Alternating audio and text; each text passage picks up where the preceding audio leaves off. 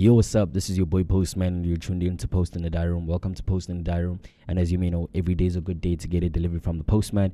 And of course, if this is your very first time tuning in, please kindly like, share, subscribe, comment, do whatever is necessary to engage with the content. Blaklez has released an album that is 8 tracks long called Loyal to the Soil, and it consists of a few tracks, and it comes after the release of Lost Diamonds 2, which of course was a collab project between or by Blaklez and P.O. The single, or one of the singles that came before the release of this project, was of course Cancel Culture. And then I think I also need to mention the very first time I came across his music, which was of course on Freedom of Fame alongside Reason and Pro Kid, which was the remix according to my understanding. And then the other joints I liked by Blaklez were of course also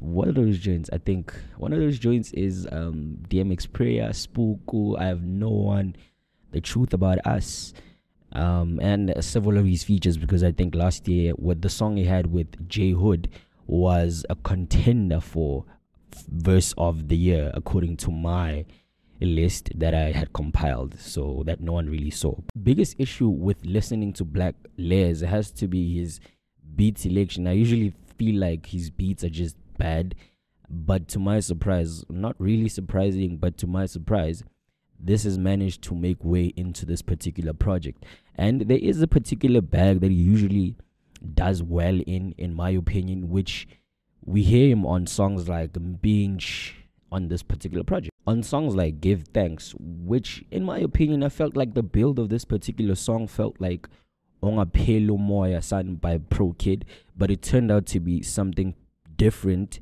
where we have these drums that just kick in as the song progresses or goes by, and a sample that's really unique and could be attributed, the particular build, right, could be attributed to Pro Kid's Ongaphelo Moya San. And then he goes on to talk about not having fans, but he has disciples, and his flow is apparently washing cyclones.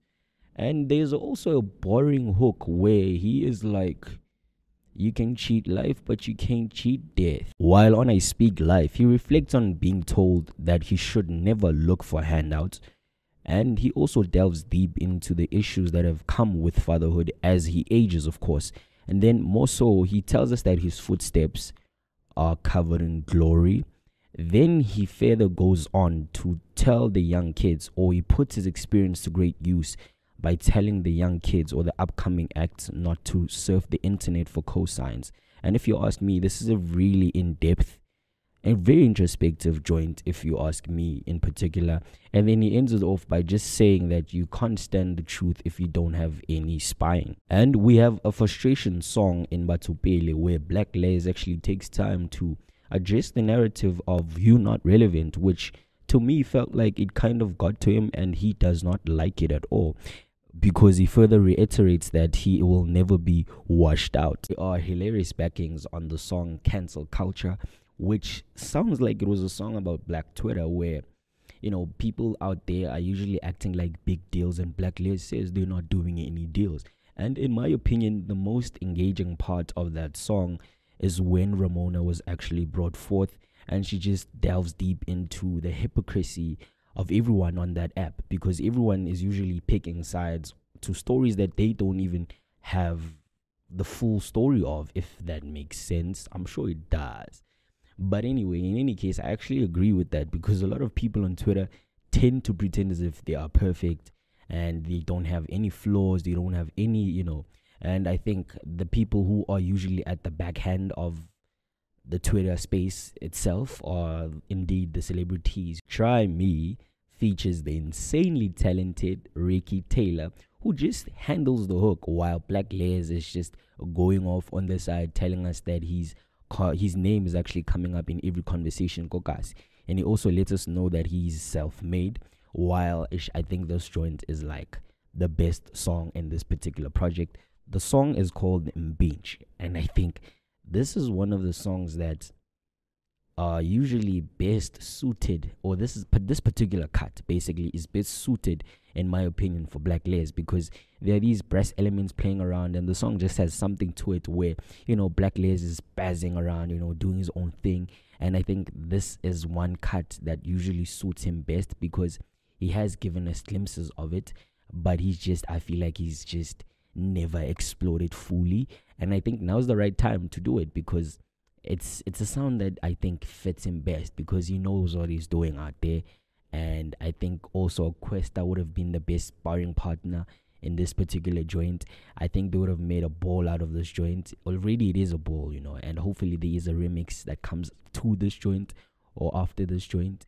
And I think that I would like to hear him and Questa on a similar cut, just giving us good music, good vibes. And shout out to Blaklez for that. I think Who's It is in line with whatever Binge was, because I actually felt like there was a huge energy drop when that song came through. But I'm not mad at it, but I'm actually mad at the sound that was explored on True Say, which features J Jody, because in all honesty, I am actually tired of the sound. I just feel like this was not the beat or the sound that needed to be explored by Blaklez, especially for the kind of presence that he showcased on this particular joint. And I think the person cooking this joint, or that's cooking this particular sound, is Sunday Beats. And yeah, a lot of the guys such as Aries and J Jody have been jumping on this particular sound, but I don't think this fits into this project anyhow. I don't know how it fits in, and I don't know what's the key takeaway from the project with this particular song as the outro. I do not know where it fits in. I do not know what it does. The whole album for me was a complete yawn fest. I would understand if this was released by an upcoming act or somebody actually fresh in the game, or somebody who's just released their first body of work. Then I would understand. But this is not something I would expect from a well-experienced rapper like Blaklez, because he does have a beautiful resume and he does have good songs, beauty on features. And I think this project in particular has no replay value. I would spin it once, and this is actually a dreadful listen. This was a dreadful listen, and yeah, the 8 songs actually felt long. And I think, in my opinion, this project deserves a 4 out of 10. And I would like you guys to listen to the project and actually let me know what you think about this project, because yeah, it is what it is. Tell me, do you like the project?